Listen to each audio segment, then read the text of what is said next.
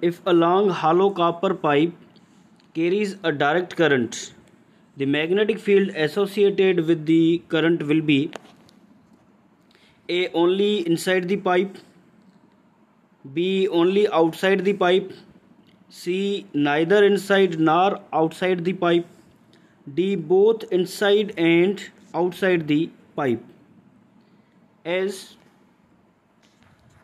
the magnetic field is calculated by using the formula B is equal to mu naught I upon 2 pi r.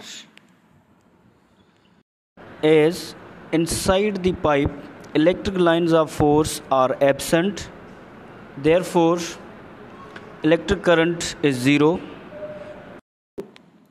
If current will be zero,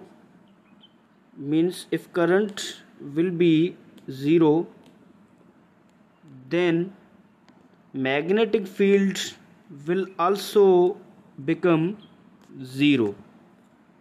So inside the pipe magnetic field of induction is zero. So the correct option will be B, only outside the pipe. Means if a long hollow copper pipe carries a direct current, the magnetic field associated with the current will be only outside the pipe.